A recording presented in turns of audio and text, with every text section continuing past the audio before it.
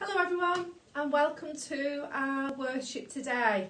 I hope you've been enjoying what we've been doing, and today I'm going to tell you another story from our Lions Storyteller Bible.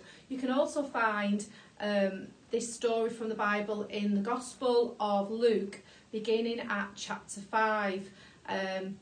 So you may be able to do that via your Bible. We use these in school, our Bibles that the church buys us. In Key Stage 2, or you may be able to go on your iPad and go on Bible Gateway to be able to reread.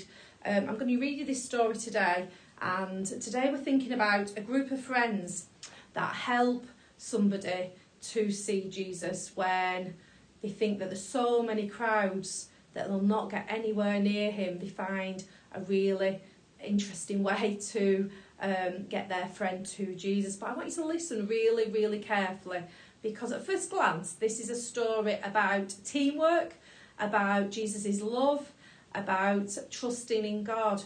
But actually, we're going to think a little bit really carefully about what Jesus actually does and says to this man in this story. So I'm going to read it. And the story begins, it says, it's called Down Through the Roof. And there we can see a picture, and you'll heard this story before, I'm sure, in school, of Jesus and lots of people, and a man, looks like on a stretcher, being lowered down on some ropes. So let's have a see at what happens in this story. So, Anna's stuck a finger through the hole in her skirt. How did that get there, she wondered. She would have run to her mum to have mended it, but her mum was on the other side of the house, and the house was full. Packed full, jammed full, chock-a-block full. Why? Because Jesus was visiting. The old man and woman standing in front of Anna shifted, and she squeezed in between them so she could see better now. She looked and she could see Jesus. He was a lot like her father. They both taught people about God. They both prayed beautiful prayers. But Jesus could do something else, something her father had never done. Jesus could make sick people well. So no wonder the whole town had crowded into this house. Suddenly, something dropped on Anna's head. Anna looked up. There was a hole in the roof. Anna stepped back. The hole got bigger. The crowd stepped back, and the hole got bigger still. "What's going on up there?" shouted Anna's father. And instead of an answer, a man dropped through the hole. A man lying on a mat with a rope at each corner. A poor sick man who couldn't even move. His friends had lowered him carefully onto the floor, and Jesus gently lay his hand on his head.